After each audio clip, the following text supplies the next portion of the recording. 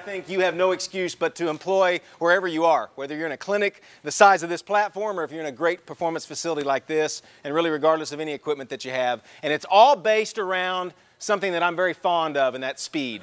I have been blessed to be around some of the fastest humans ever to walk the planet. We've had several of them tested, and we've trained several of them. It's kind of changed my mindset about speed, and it's allowed me to kind of think a little freer about things that maybe I once thought were rules that you have to do. And it's because I'm watching these freaks do what they do and see how they do what they do that I bring you some of these tools today, okay? Before we get started on all this this high-level stuff or this acceleration stuff, know this.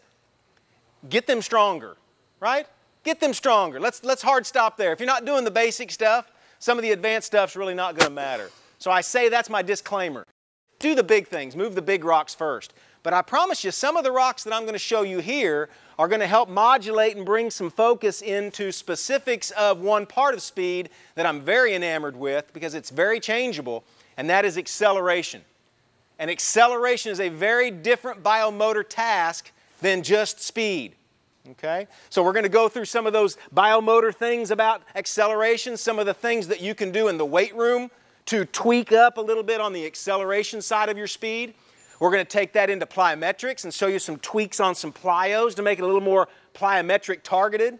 And then we're going to go out and I'm going to show you the speed decrement theory. And it's something somewhat new. Somewhat new. The scientists had to show me this. Some of you may have already figured this stuff out, but we're going to change the way we think about how much weight and resistance we use on sleds specific to acceleration and specific to the individual. We're going to individualize resistance on the sled and go beyond just a percentage of the guy or girl's body weight. So hopefully those are three kind of big key chunks that we're going to move into. Guys at home, sorry you couldn't be here. We're going to try to move around pretty fast. If you guys want, and instead of doing a PowerPoint and throwing it up on the screen, I know all of you own one of these. I'm going to let you pull this out. Okay? Go ahead and pull your phone out. All the notes for what I'm going to do are on my Twitter account. So you're all going to be new followers of mine. How about that? You want my notes? No emails. You get on Twitter. Okay? My Twitter handle is on the board right back there. You guys want to part the Red Sea there? My Twitter handle is @MJPLanceW. All my notes are on that. And if some of you guys that have been following me already have found out, we're going to be talking about 3 hacks to acceleration. And the first hack is going to talk about force and about how much force. We know that fast people are able to develop a lot of force. However, the fastest people in the world are not necessarily the strongest. Oh gosh, strength coaches, don't get all pissed off at me, okay? It's okay. It's okay. They're not the strongest. Usain Bolt cannot deadlift 900 pounds, despite what you read on the internet. Okay? No. There is a certain amount of force, though, that they tend to all gravitate towards. And it's a percentage, it ends up being a percentage of their body weight, and it becomes a relative number. Okay? And so that's the number we begin to hang our hat on. So the first hack of acceleration that I want you to look at, and it's up on the board if you're looking, but everybody find my Twitter handle? Everybody find me? Follow me? You can pull up my Twitter feed and you can see this first series of infographics. As you scroll through there, you'll find all this stuff. The first one is the 3 hacks of acceleration. First one is around getting strong enough. And I put the word enough in quotations, okay? It's always great to get stronger. But when it comes to acceleration, we've started to kind of figure out that maybe strong enough should be our first order of business. And our first order of magnitude is to increase our relative strength. And one of my favorite ways to do that, whether it's the high school kids that I used to train or some of these freaks of nature that come in, is to utilize the hex bar. So how many of you guys know what a hex bar is? You raise your hand. Everybody does, right? How many of you have hex bars? Raise your hand. 90% of you probably have those too. Very simple tool to use. But I'm going to show you some basics of how to potentially tweak it a little bit to make it a little more refined for acceleration. I've got my 6 athletes up here. You guys are going to be my focused athletes up here. So Talia and V are going to come up here on the platform. I've got you guys over here on this platform. We've got platforms set up with the hex bar. The reason the hex bar is one of our favorites, One is it's a low level of input. In other words, we can get somebody involved in hex bar deadlifting pretty rapidly, right? Not a huge, big teaching and learning curve responsible for this. We can get novices moving weight pretty well. It's actually easier to teach than the squat. I don't mind the squat. Squat's fine. My business, though, is I have 6 weeks with people. They pay me an amount of money to get them better, and if I don't get them better, guess what they do after 6 weeks? They ask for their money back and they want to go somewhere else. It's not about teamwork. It's not about toughness. It's not about rah-rah. I have to give them a return on investment. And so I'm looking at huge, huge, efficient things to do. It's got to be efficient. If it's not efficient, it doesn't end up in our program. Okay? Because I just don't have the time. I'll see them maybe 12 sessions once their entire lives, and they're going to judge how effective we are based on that. That's the rules that I got to deal with. Okay? I can complain about it, or I can make it happen, right? And so let's figure this all out as an efficient way of doing things when there's a lot of ways to get people better. And as you guys know, unfortunately in our profession, everybody gets better, don't they? That doesn't make us very special in this room, huh? That's sad, isn't it? It's not like we're a bunch of brain surgeons in here, right? People just get better when you work them. Okay? That means there's a low entry point into our profession right now in terms of knowledge. These are chances, these gatherings and this information are chances for you to level up your efficiency, because that's what clients are looking for. That's what athletes want. They want it sooner, they want more of it, and they want it in less time. So that's a great differentiator for you guys that are just entering in the field, or some of you guys that are 20-plus veterans like me, always looking for something more efficient. The hex bar deadlift is one of those. So let's pull the deadlifts out. Let's pull the hex bars out here, girls. Roll it out. You guys go ahead and roll yours out too. Okay. The first place that we look for on the hex bar is what position are we going to put these athletes in to lift? And everybody has this magical technique on the hex bar, right? That it's got to be, your shoulders have got to be here and your knees have got to be here. Let's for a minute not think about getting good at the hex bar, because I don't give a dang about somebody that's good at the hex bar. You know what I want? Faster people. I'm using this as a tool. So now let's think for a minute. What does it look like if you can envision someone accelerating?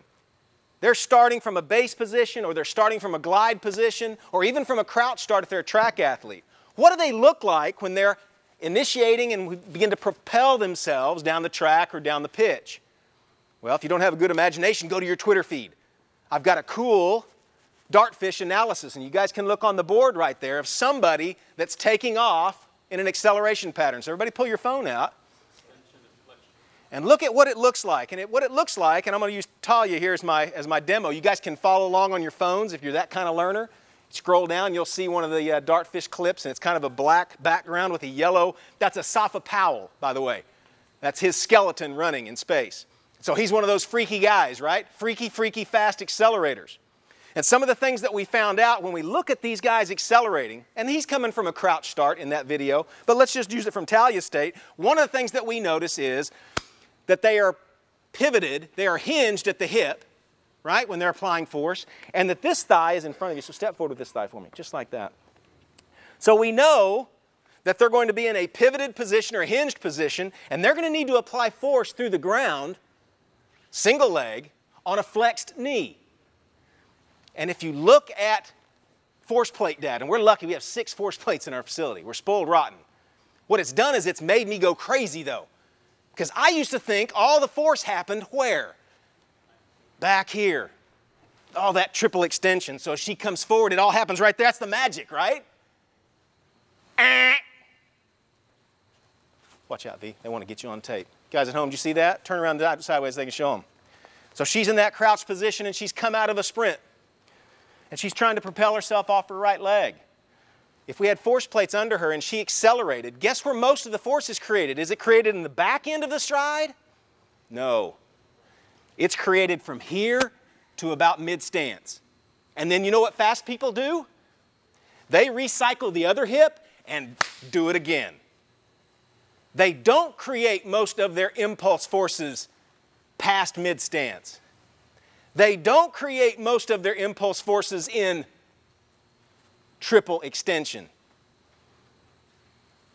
Does that hurt anybody's feelings in this room? Raise your hand. Come on. Doggone it. You know what I mean? It hurts my feelings too. For 20 years I've been training. It's all about this. I'm not saying it's not some of that. But the faster people create more earlier and get it out faster and more complete than the slow ones. Okay? The slow ones, when they're accelerating, they don't put as much force into the ground early. They like to wait until they get here, here, here, here, here, and then they like to produce their force. Okay? What that causes is some bad things. It causes some overstriding and it causes some compensation. It looks really pretty on the video. So if you guys pull up your phone again on your Twitter account, scroll down, there's a girl in a red t-shirt and she's showing you beautiful triple extension.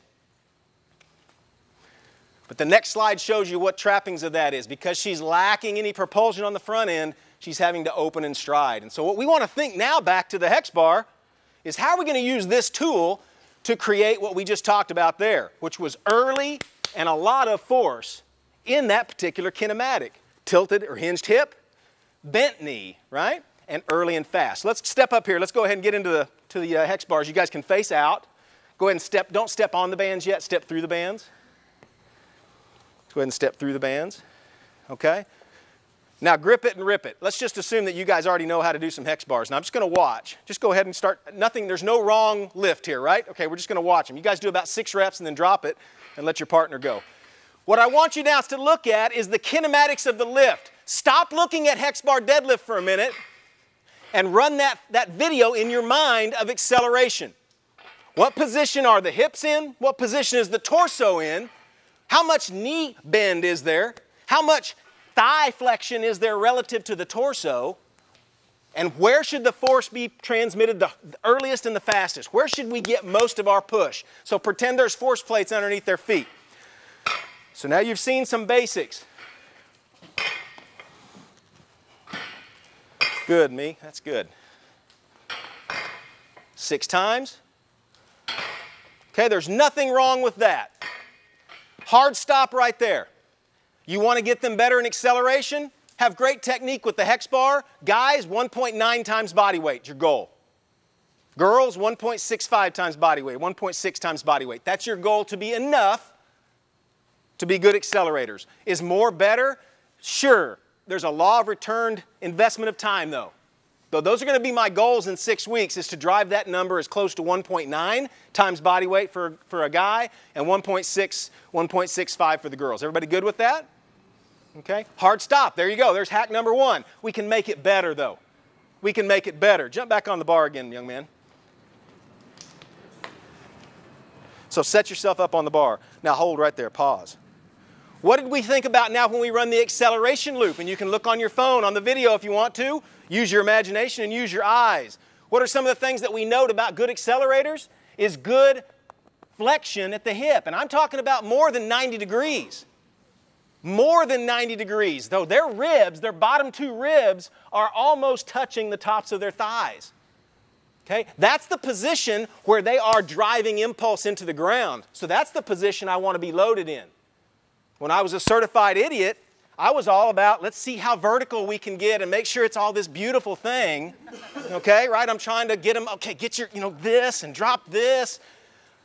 If I'm thinking acceleration, as long as it's safe, I'm going to tweak more of this hinge. So I'm going to make sure that he feels pretty close proximity to these bottom 2 ribs and the top of his thigh. Okay? The other thing that I like it to be squatty. I like his hex bar deadlift to be squatty if we're working on acceleration. Why? Because acceleration derives more from the quads than top end speed. Let me say that again. Acceleration requires more from the quadriceps than max velocity sprinting does. Okay? So we've all been taught it's all about the glutes. It's all about the glutes, right? The glutes are important. In acceleration, though, quads and calves may dominate the mix. They may dominate the mix. Okay, so we're setting him up where he's a little more squatty. So if you guys could all set yourself up where you've got a little bit more hip hinge, where the top 2 ribs are touching your thighs, and make sure that your knee bend, you feel like you're getting a little bit more knee bend. Feel a little squattier with it. Okay, so you're going to feel flexion here and here, and then a little more flexion there and there. Very nice right here. Okay, and we're going to talk about you in just a minute behind your back. Can I flip the bar?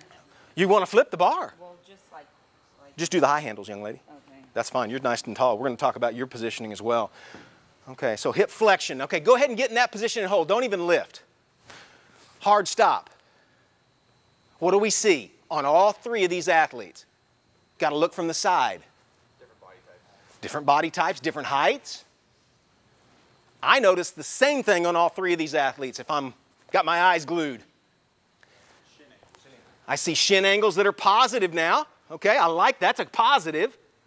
Okay. Hopefully that they also feel as they hold that position they should have most of their weight in their metatarsal heads, not in their heels. How many strength coaches say, get back on your heels? For what? To slow down? Who does that? I can't afford to teach you to be slower. You already came in slow. Load the metatarsals. That's right across here. Stay down there, young men. Grab a hold of that bar. Okay? So I see some positives. I see shin angles. I see good hip flexion. I see a lot of knee flexion. What do I not like about what I see?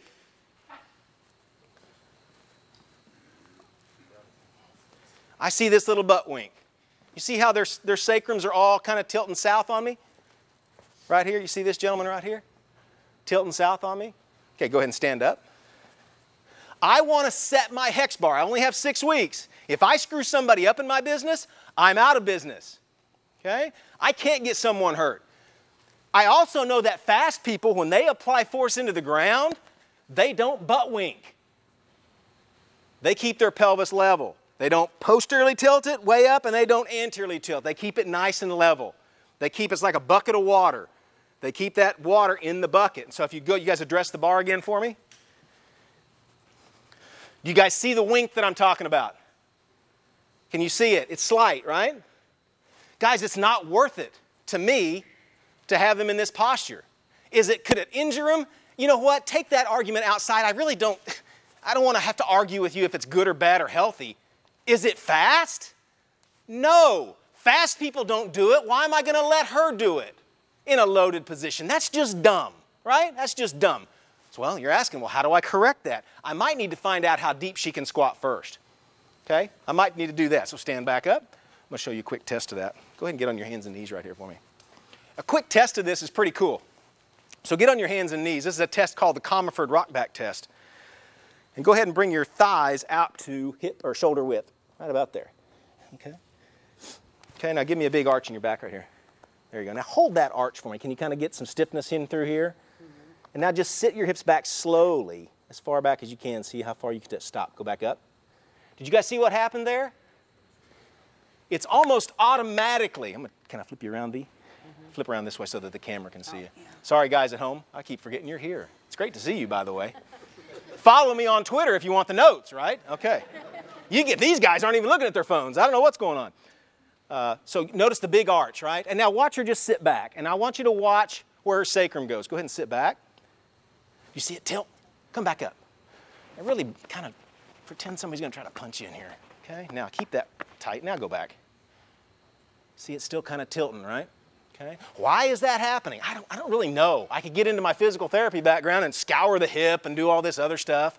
A quick one that I might scan is, does she have some tightness, some muscle tightness? And here's a really quick scan of that. Take this foot and cross it over here. Now keep that arch. Now sit back. Good. Is that farther or better? Maybe a little bit. Now take this leg right here and then pull this one over here. There you go. Now do the same thing. Arch your back and sit back. Ooh. Okay. Back over here. So this was better when we folded this leg over, right? Okay. So this might be some tightness here. This might be TFL. This might be... It is TFL. It is. It is. It is? Mm-hmm. Yeah, I can tell you. I just met you, didn't I? Okay. So she maybe has some TFL. What can we... foam rollers and all the magic stuff that we all love, right? So that's a quick and dirty scan. We may be able to improve that. We also need to improve our understanding of when that tilt is happening here, right? But at the end of the day, we're going to try to find out where she could squat to. So go ahead and give me a big arch. And now rock back. Boom, right there. That's going to be her pivot point right there. You can get your goniometer out and measure that. Is this going to be a challenge for her? until we can clear it up, probably because we're not quite in that hip flexion that I really like for acceleration. Okay, go ahead and stand up. And so at that point, yeah, we may need to adjust by using some different toys, right? Maybe stacking a few plates and give her a chance to get as much into flexion as she can. Okay, as much as she can, because that's not worth it for me to train her into that butt wink. All right, so that's the basic hex bar. What's our numbers? What are we shooting for? 1.9 times body weight and 1.6 times body weight. Okay? Now, once you've gotten that, or you're working towards that, the next step is to take that force and see how fast you can apply it. Okay? And so we talk about force a lot, and force and force and force. Fast people deal with force divided by time, and that's up on the board there. It's called impulse. Okay? Fast people have a lot of force, yes. They have dominant impulse. Okay? A great analogy, and it may have been Daryl Eto that told me this analogy. I don't know. Daryl, if you told me this, I stole this from you. It may have been Lauren Seagrave that told me this. It's not about how much force you have. It's about how much you can get it out in the first 100 to 200 milliseconds. And a great analogy that he used, and it was either Daryl or Lauren Seagrave that did this, was he took two 44-ounce, what do they call them at 7-Eleven? Big gulps, right?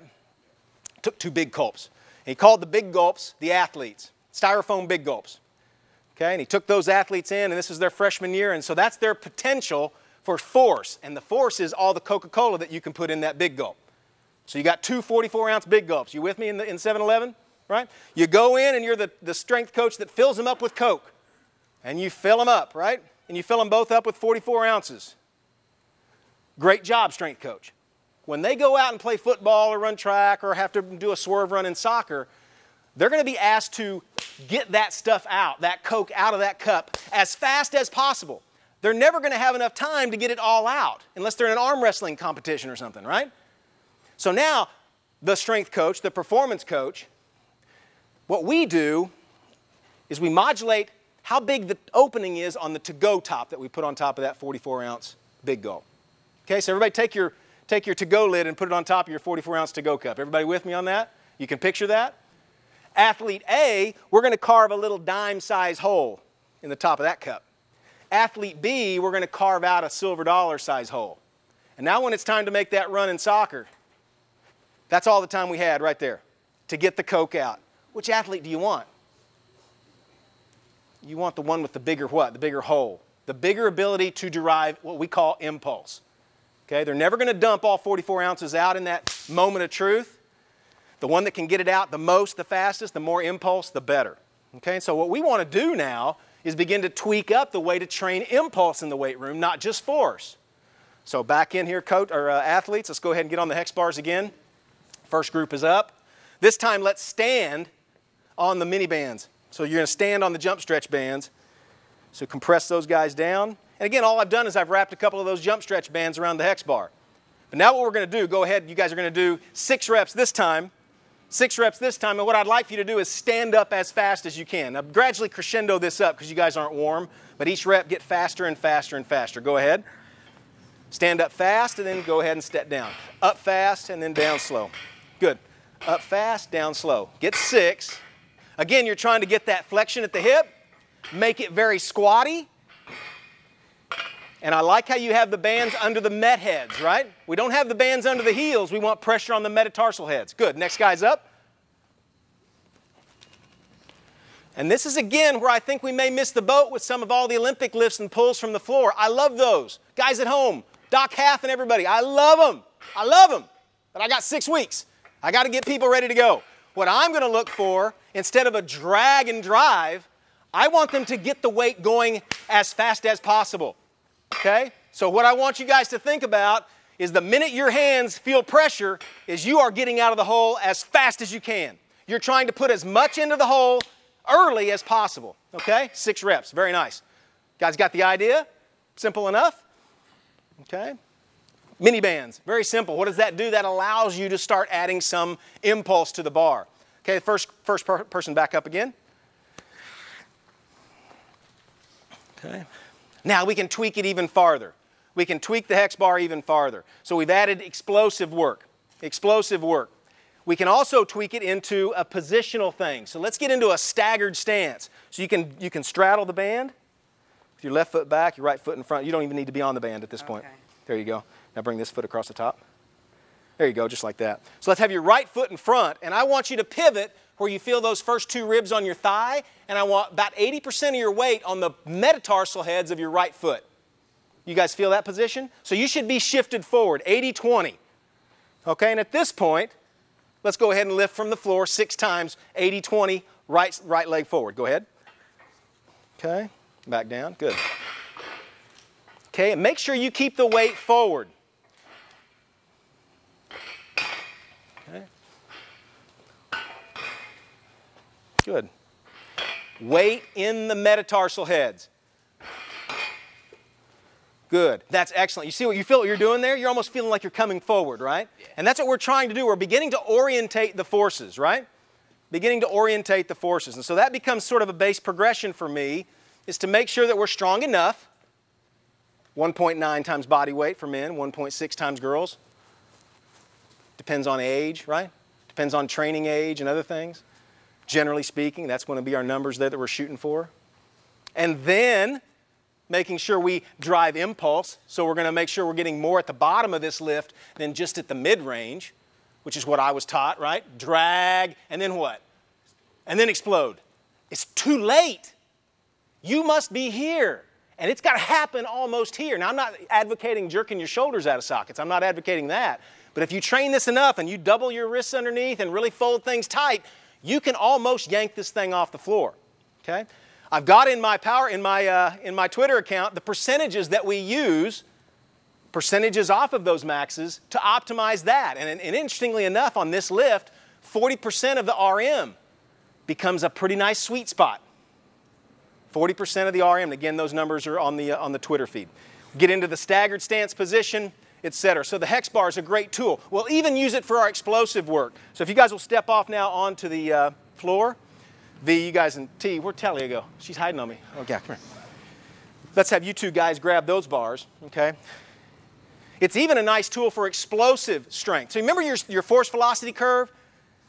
See how we're kind of sliding down that curve now? Now we're into that explosive strength piece. Okay, so now we're even lighter loads. Go ahead and grab the bar and stand up.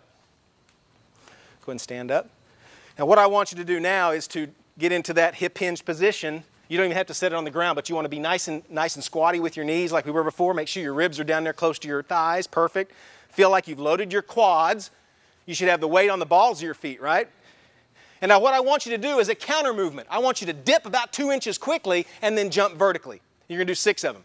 Make sure that the dip is very quick and that you feel, yeah, go ahead and dip. Good. The dip has got to be quick. So it's a counter movement, loaded jump using the hex bar. So quick dip, pump.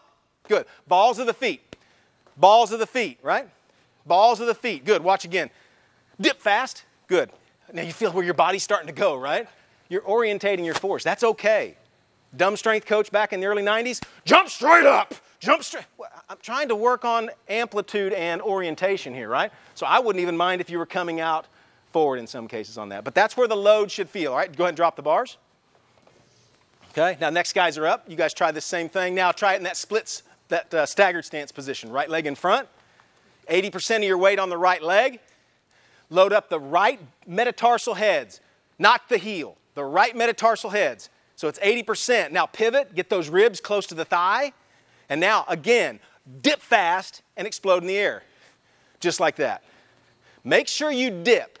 What is the dip giving us? Giving us that little stretch. It's replicating what happens when they stab the ground. They're going from light to all of a sudden the earth is on them, right? And so we're replicating that. Very nice. Good. Okay. Simple progression, right? Strength, speed, explosive strength. We'll get outside and do some speed strength in just a minute as well, and even just some flat out speed. You guys kind of picture all that. And again, all the numbers for the hex bar are in my phone. If you've got access to some toys, some of my favorite toys, I live in a utopia. Michael gives me any equipment that I need because he doesn't want me to have any excuses. Okay? I can't go to him, I couldn't get him faster because I didn't have enough equipment. Okay? That's what he does to me. I use GymAware. Okay, I use the Bar Sensei. I use Tendos. I've got some bar speeds. If you guys have access to those tools, I've got some bar speeds that we look for that entire curve on this particular lift. I'm a big believer in that because sometimes V is going to come in and she's going to be at 100% of herself and she's ready to go, right? Always. Always ready to go. Guess what? No, you're not, okay? Even though she tells me, okay, and she's a good athlete, right? Coach, you guys made them tough. Where's some of these college coaches in here? We made them tough, haven't we, coaches? Yeah. How you doing today? I'm good. They're lying to you, okay? They're lying to you. They don't know how good they are. They are as good as they are. She could be at 80% of her best today, okay? Now, if you've got a mega wave and that's great too. You can use the velocity of the bar to be able to tell what percentage of herself she is today. And then you can try your psychological techniques to try to amp her up a little bit. You can get the music on. What kind of music would you listen to amp yourself up? Give me an artist. Lil Wayne. Lil Wayne. We put some Lil Wayne on, right? We get some smelling salts. We're going to try to dial that up as much as we can. But if the video game reps tell me otherwise, we've amped her up, I've motivated her, I've done everything that I can, and she's still not hitting the speed numbers on these lifts for whatever part of that curve I'm training, I'm going to make a pivot. I'm going to make a pivot because speed for me is going to trump how much is on the load. The time thing, that time factor is, remember, I'm training the lid, right? I'm training that lid, and if I'm trying to make a bigger lid and I train this athlete, she's 80% of herself, and I'm going to see how much she can do, how fast, and I'm just going to beat her down until she does it, and then we're going to chest bump and say, great job. There's a chance that I've actually made that hole smaller. And I only have 6 weeks. I can't do that or I go out of business, okay? So that's why I make that decision. There is a time and a place for me to go, V, let's go. You got to go, right? Right? But there's also a time and a place to adjust to meet her where she is. And some of those toys, some of those things that are out there are available to you guys to meet them there. Okay? So that's a great example of that progression. There's some other progressions in the weight room that I'll show you that are not on my list, and then we're going to go outside. One of them that I love is the step up. And I thought about that when I saw these boxes. I'm afraid we're doing step ups all wrong. And I'm the worst at come over here and do a step up for me, girls. Here, V, stand up there. I'm going to use V as my demo. If you guys want to pull that box up against there. Actually, pull that, I tell you what, pull that box, here, let's do this one. V, you be here. We'll be here. Okay. Okay, so let's have you guys on this box here. Okay. V, we'll have you here. So turn around, come up here on the platform for me. I love step-ups. I love them. Let's tweak them for acceleration. I thought about this when I saw the boxes. I said, maybe we'll have time to do this. Let's tweak step-ups a little bit better. We were all taught, NSCA taught us, right, to do a step-up. Show us the NSCA certified step-up. Okay, nice and tall. What did they teach us? Nice tall posture, right? Nice vertical shin. Yep. Beautiful. Do it again. All right, you have just passed. Congratulations. Sweet. Way to go. Okay, let's see you, V. Let's make sure you can do a step-up first. Okay. And again, box height, I'll tell you how I differentiate that. Tweak it now. Now use your mind. Let's tweak it for acceleration for a minute. What are some tweaks? Huh? Torso. So now address the box, but this time let's get that rib cage down on the thigh. Ah, okay. I like that. Let's make it a little bit more squatty. How could we do that? Load the knee up a little bit, right? Now without bending, this is the big problem I have with the kids that I train. I don't know if they do it in your gym or not, but this step up becomes a left leg step up when you start cueing them, right? And so watch, now do what you just did right there. Now go ahead and do a step up, yeah. Why is this left leg shaking? I thought we were training the right leg, cause I don't know, maybe I'm crazy, but I thought step ups were for this leg, right? Yep. Okay, so how are we gonna cue that? What are some cues we can do to cue that? Well, one that our coaches use a lot is we like to cue dorsiflexion on the backside. So now instead of being on your tiptoe, why don't you go to your heel and dorsiflex, get your met heads off the ground. Okay, now you can't touch the metatarsal heads on the back foot. Okay, now stand up. Just like that, try it again. Okay, good, back down. Now pull your toes up in the air on the backside. Good, yeah, and load there. Okay, now drive without push. Yeah, you feel the difference there? Yeah. Do you guys see the subtle little difference? And I encourage you at the break to try that. It's a little we call it dorsiflexion on the backside leg, where you're literally on your heel only, as you load up the lead leg. Okay, so try that again, V. It's hard, right? Because we've done them so much. And then we start adding load. And I love loaded step-ups. I'm here to tell you on acceleration, what's the hamstring they're going to pull when they're accelerating, you college coaches? Which part of the hamstring when they're accelerating and they pull a hammy? What's it going to be? It's going to be their biceps fem, isn't it? Every stinking time. Watch them from the front sometimes. A lot of why they're doing that is not because of any kind of weird rotation or any other overstride. It's because of side bending. And so one of the cool cues that we'll use for step-ups to make it a little bit better for acceleration is we'll provide unilateral resistance. And we'll put it on the side of the leg that they're stepping up with. Because in essence, what we want to do is cue her not to side bend towards the leg. So we're putting it in this arm. And what I've seen a lot of times when that biceps fem gets nicked up, at least in the closed chain part of it, or the late swing phase part of it, is when there's some side bending. Watch Usain Bolt, he had a lot of this. A lot of this that he started to clean up later on in his career. Okay, so what we're going to do is use some resistance as she does that step up. So I'll go ahead and do that step up again, and then back down. And again, and you can see now she's approximating the thigh with the rib cage. What about her shin angle? What can we do there? Make it a little bit more forward, right? Make it a little bit more forward. Go ahead, coach. Let's have you jump up there and do the same thing. Here's a trick that I use for that. Is I'm going to use bands to orientate him to where he's going to have to be a little more aggressive. And so go ahead and do 3 reps for me that same way. Go ahead. 1. Dorsiflex that back foot for me. Nah, dorsiflex, you can't use your back foot. Keep that met head off the ground. There you go. Do you feel what happened there? Yeah. Guys, do that. Do 5 sets of 10 of those. That way, it'll blow your mind how crappy you've been doing step-ups your whole life. Trust me. Okay, that's me talking. We've all been doing them wrong for so long. But now one of the things that we use at MJP is to cue up a little bit different orientation is just use a band. So go ahead and step into this for me, Em. Put it around your waist. On my waist? Yep. Both legs? Well, if you want to try it the other way, I'm anxious to see how that's going to work out for you. Okay. So now all we're doing, we're not trying to overload him with bands, right? The strength stimulus is coming from the vertical. All we're trying to do with the bands is to cue him into more angles, right? We're trying to cue him to get a little bit more knee, a little bit more shin angle here that you see on the Twitter feed, right? Okay, and as he comes through now, it's going to force feed him to create an orientation of that down force with a, whoa, see there? Yeah. And it's going to be a quick learning curve. Do 6 of them and see how quickly you learn on this. Okay. He's going to learn or he's going to fall over, right? There you go. What did he do?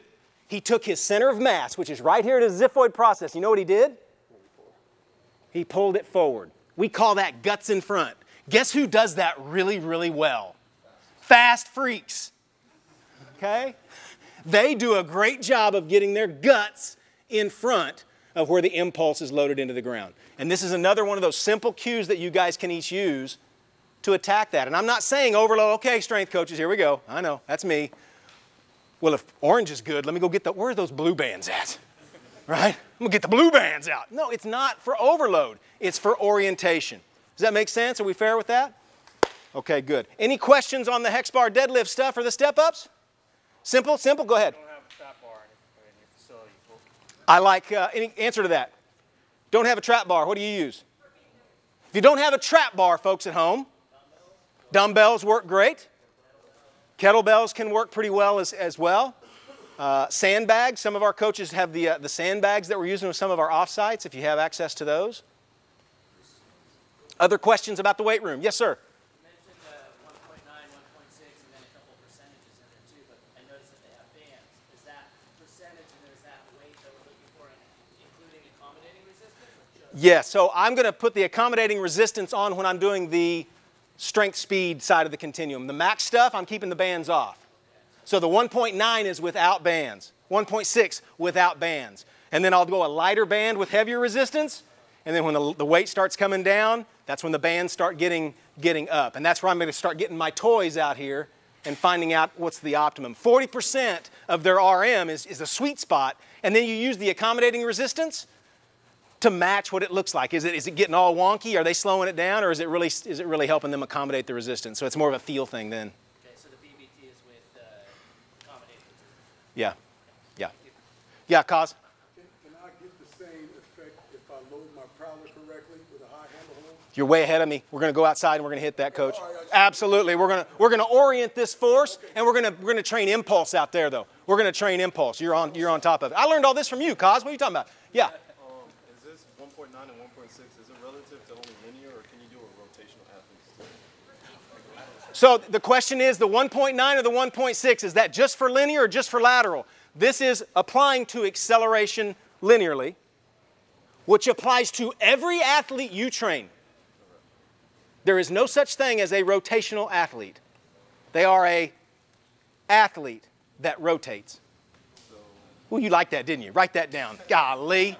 Rotational athlete. I know what you mean. I know what you mean. They are athletes that rotate, right? And so I like the fact that they can accelerate linearly very, very well, even if they do spend most of their time rotationally. That make sense? Yes, sir. Great question, though. Okay, quickly, outside, let's go. Now, you guys gather in tight. Gather in tight so I don't have to lose my voice. I got it. Okay. So now, the weight room by itself is phenomenal about acceleration, right? You look at the curve that I put on my Twitter feed again that talks about how important explosive and concentric strength is to the acceleration, early parts of anything, even the 100-meter dash. The first part is very important. So make no mistake, that's a key environment. Taking that force now and sliding down that curve, okay, sliding down that force velocity curve a little bit. Let's get into some of the speed strength parts of these elements, okay? And this is where we like to tweak our plyometrics. Hack number 2, if you were following along on Twitter, get out, okay? If you are worried about your vertical jump going up, that's fine, it's admirable. That's not where your best worry should be if you're trying to improve your acceleration, though. Okay? Vertical jumping is great. Horizontal jumping is better for acceleration from our perspective. Okay, so here's some tweaks to your plyometrics to help you leverage that for acceleration. One of them that we like is somewhat of a new one. Come ahead and draw out here. Let's have you guys stand on the white line, please. White line there, Em. You guys walk out this way. Put a little bit of resistance, and now turn around and face me. There you go. You guys are going to be my jumpers. You're going to be my jumpers first. Okay? Okay. One of the first that we like is we call an up and out. An up and out. We know a lot of kids and a lot of your athletes know how to jump.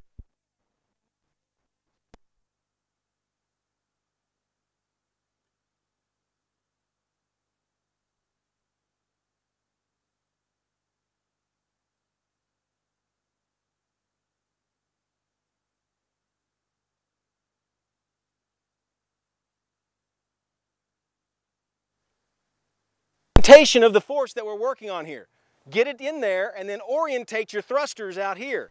And so what we're going to do is we're going to do a vertical jump, and when you land on the ground in the same place that you are now, at that point I want you to feel yourself loading into your metatarsal heads with that rib cage down, getting nice and squatty, getting kind of knee dominant. Oh heck, oh my God, he said it. There goes their ACLs, right? No. Squatty. Let's make it squatty. Let's get on the metatarsal heads, and I want you to follow that up with a broad jump. Okay? You guys got to accommodate the resistance a little bit. Okay? So you're going to have to kind of follow them along and give them a little, just enough. You got to be a good coach. There's some other equipment that's pretty good for this. The Raptor piece by Ergomax is pretty good. But you can use, if you're a good coach back there, you're going to do the same thing. Okay, you guys ready? 3 of them. You're going to go up, down, out. Up, down, out. On my command, we're going to do 3. You guys ready? Up, hit, and now out. Good. Good. Again, ready? Just keep working this way. You guys are going to accommodate, right? Ready? Up and out. Good. One more time. Good. When you come up and you land, what are you thinking? What are we trying to cue them with the pull? We want them to be on the balls of their feet, orientating the shin bones this way and the torso this way. So as you guys land, you should be coiling the spring in this fashion. Not straight up and down. You feel what happened to you when you did that? You fall backwards, right? Good cue. Ready? Up and out. Good. Talia, excellent. Did you feel the transfer there? Nice job. Switch it around. You're there on the white line, and you guys are this way. You guys be good coaches back there, right? Be good coaches. But this is doing is it's teaching you how to reorientate. And if you don't, you're going to end up falling backwards, right? What else did you notice? What does it force them to do? Get their what in front? Guts in front. There went my microphone, NSCA. Can you still hear me? Testing, Houston, Houston, Houston. We're gonna go. All right, you guys ready? Ready. Up and out. Good. Ready. Up and out. Good. Ready. Up and out. Good. Okay. You feel all that? Yeah. Where was all that goodie spilling? All that ground force. You guys see where it spilled out of this guy? I mean, all of it was just spilling out of here, right? That's okay. Fast freaks are very stiff and rigid, yet very loose. It's a weird thing. They're able to be loose, yet very rigid at the point of impact. Okay, and so that's going to be something we're going to coach up on this athlete, is a little bit more stiffness as he transfers through here. And some of that's coming actually from his ankle, and we'll show you that in a minute. Okay, so up and outs is one. You guys fold back here. Here's a new one, though. You may have seen up and outs. Here's a new one. Not so new if you're an NSCA person. Somebody, and I want somebody to tell me who named it this, because I want to know what it stands for. It's called the cup. Nobody named it here? Okay. I have no idea what KUP stands for, but this is a great plyometric drill for acceleration that begins to orientate the forces, but also begins to draw in that scissor effect that fast people use when they accelerate. Fast people don't turn things over when they accelerate, they scissor at their femurs, okay? And so we want to train some of that scissoring effect as we produce the ground reaction forces we want. So get into a split stance for me. Just partial resistance back there, okay? And you're going to get into a split squat position, okay? And the first one I just want you to do is I want you to do a split squat jump. So you're just going to jump like we did in there, jump up and come back on the right leg. Go ahead, up. You are way ahead of me. Just start with your right leg. Okay. Yeah, right leg in front. There you go. Again, ready? Up. One more time. Ready? Up. Nice job. Turn around, you guys now. Right leg in front, split, squat, jump. 3 times. Ready? Up. Up. And up. Okay? Getting the feel of it, right? We're learning. This is an advanced thing. As you progress this, the next one's going to be a cycled split squat jump. Love the plyometric progressions you saw on the slides, right? Are we doing all this in one day to look as sexy as we can? No, that's dumb, right? That's dumb. That'll get them hurt and make them slower. Over a 3, 6, 8 week progression, we're going to progress through this. Probably once every 2 weeks, we're going to tweak this split jump. And the next stepwise is going to be a cycled split jump. So now cycle to the left side. So your right leg's in front, cycle to the left side. Ready? Jump, jump, and jump. Good, you 3, ready? Cycled split squat jump. Ready? Jump, jump, jump. Nice job. Progression 3 is the cup. Progression 3 is the cup. And this is the hard one. This is the tricky one. Right leg in front.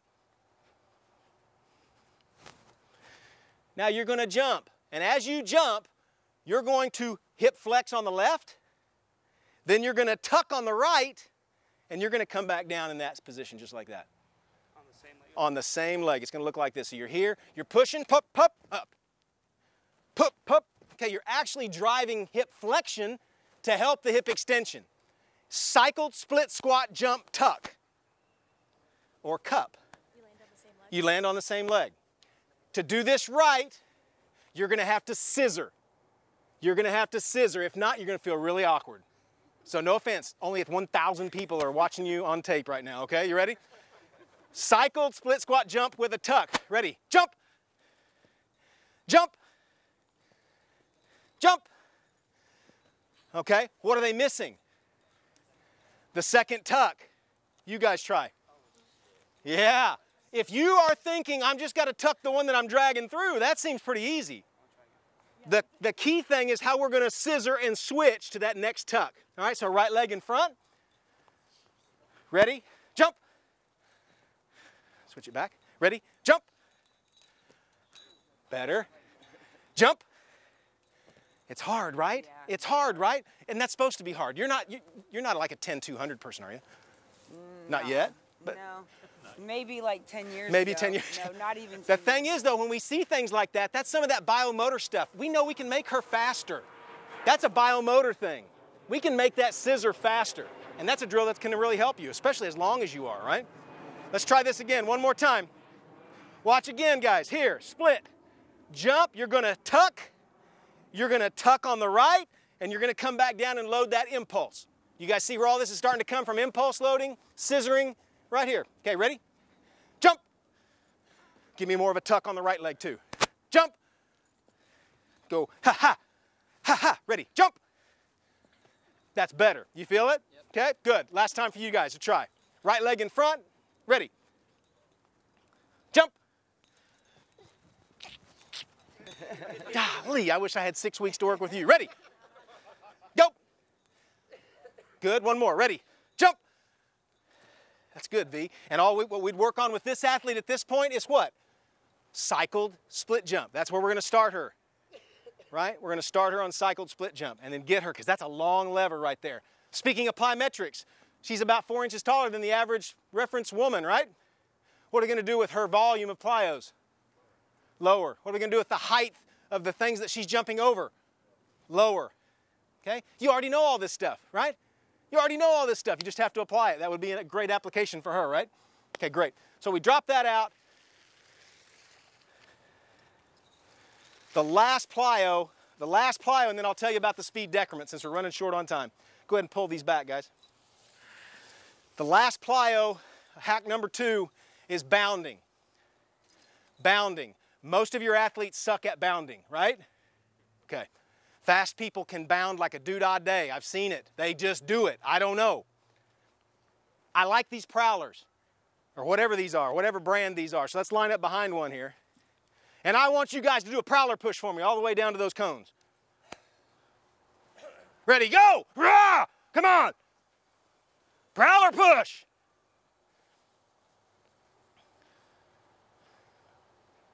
Okay? That's a prowler push. I don't do prowler pushes, ever. Just want to be clear. Okay. What I do is I use the prowler to teach bounding.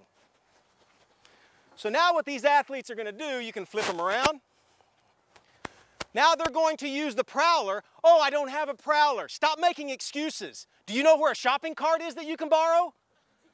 Go get one of those and put some weight in there, okay? Stop making excuses you don't have enough equipment. Be creative and innovative. Shopping cart actually works better than the prowler. People? Where are you from? What are you people? You have to show me that one later on. Okay, so now this time, we're going to bound. We're going to bound, and this becomes that scissoring effect. And so it's a scissoring. We are going to advance the thigh. You noticed all 3 of those when they were prowler pushing, what were they advancing? Their heels up and cycling.